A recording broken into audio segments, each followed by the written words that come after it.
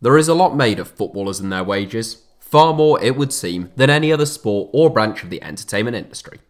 I've previously made a video explaining why footballers aren't necessarily overpaid in general terms, but today we are dealing in specifics, and specifically footballers who are overpaid. Even in a world of £1 million a week plus contracts and £200 million transfers, it is still just about possible to distinguish a good deal from a bad one. Lionel Messi, for example, is perfectly good value even as the best paid footballer on earth, given his ability and importance to Barcelona. Not everyone justifies their pay packets though, so here are my 7 most overpaid players in world football. P.S. I haven't included any Chinese Super League players, otherwise it'd just be Chinese Super League players, and I figured that would be a bit tedious. Luke Shaw, £150,000 a week. Almost everything that could have gone wrong with Luke Shaw at Manchester United has done, at least from the club's perspective. Although the £30 million fee that the Red Devils paid for Shaw in 2014 briefly made him the world's most expensive teenager, it didn't seem like a terrible deal. In some ways, it was a little bit reminiscent of the Aaron Wan-Bissaka deal, in as much as Shaw had proved himself over more than 18 months in the Premier League, even as a youngster, although the fee was high, they ought to get more than 10 years of service out of the England international. Shaw suffered a hamstring injury ruling out at the start of the season, but he grew into his debut campaign as the season went on. He made a really bright start to the 2015-16 season, but that would shortly be brought to an end following a wretched double-leg fracture sustained from a tackle by Hector Moreno in a game against PSV. Shaw was sidelined for 7 months and he returned to action with a new manager who he would endure a frosty relationship with.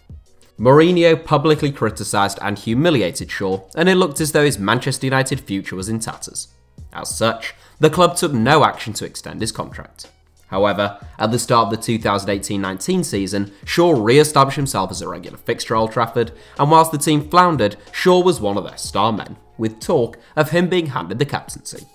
Now alarmed by his dwindling years left on his contract, United's ever well-considered hierarchy offered him a new 5-year deal worth a reported £150,000 a week, so almost £14 million across those 5 years in total.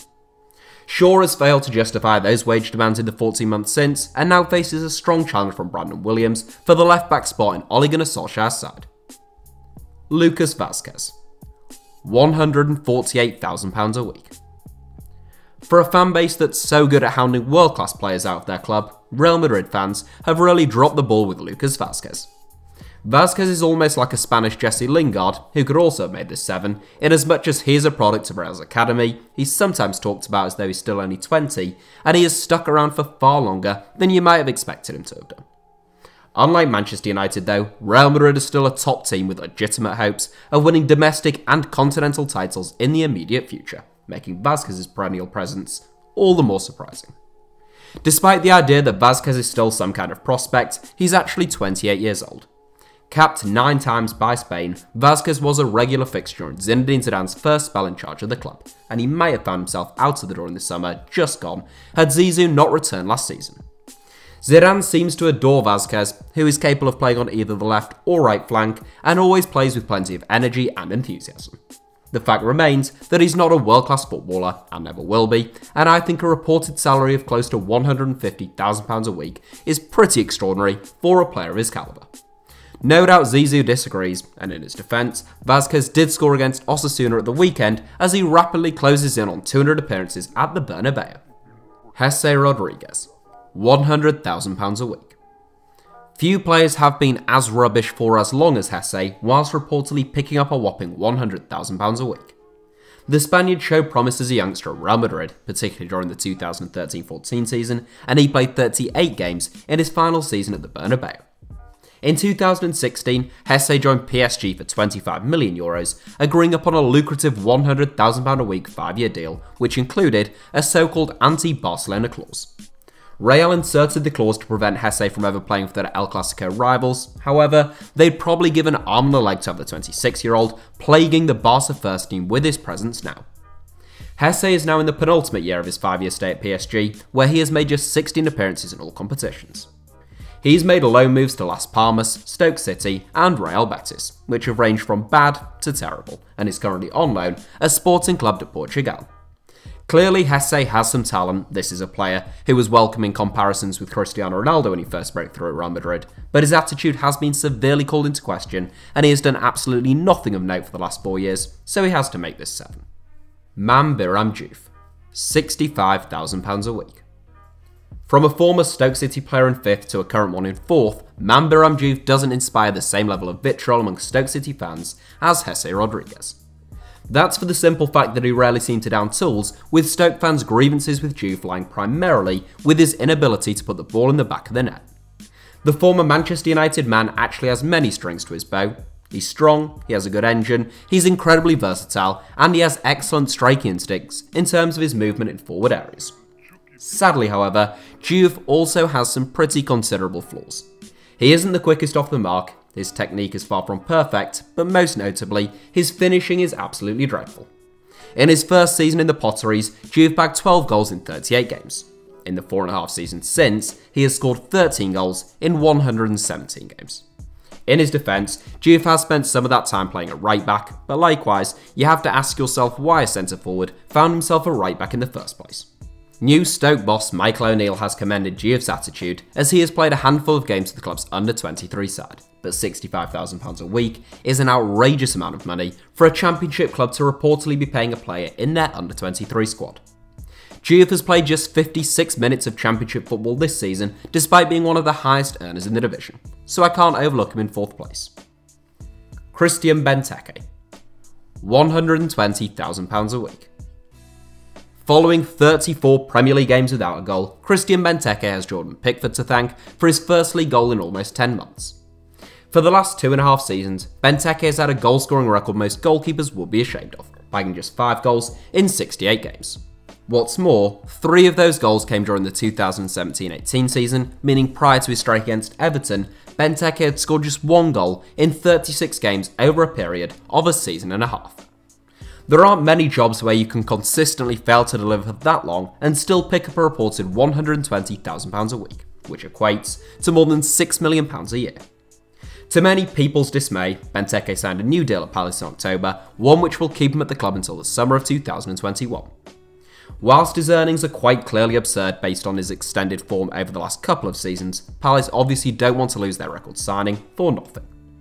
Benteke has proved during his 3 seasons with Aston Villa and in his first season at Selhurst Park that he can be prolific at this level, but it's not 2016 anymore, so the 29-year-old has to make this 7.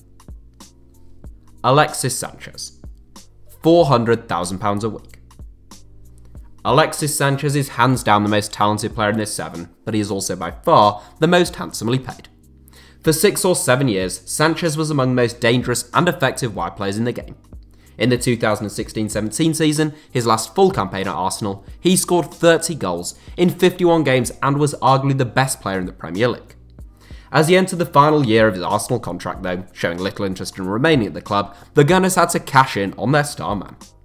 Manchester United saw off the competition of near neighbours Manchester City, but doing so wouldn't come cheap. Sanchez signed a 3.5-year deal worth a reported £400,000 a week, making him the best paid player in the Premier League. For someone typically so explosive and inventive, Sanchez was remarkably sluggish in a Manchester United shirt. In 18 months at Old Trafford, he scored just 5 goals in 45 games, making him arguably the most overpaid footballer on earth.